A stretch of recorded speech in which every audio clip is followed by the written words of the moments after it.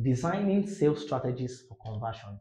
Effective sales strategies focus on converting leads into paying customers. Number one, your sales process. Describe your sales process step by step. Include lead qualification, nurturing, presenting solutions, handling objections, and closing the sales. Number two, sales team training.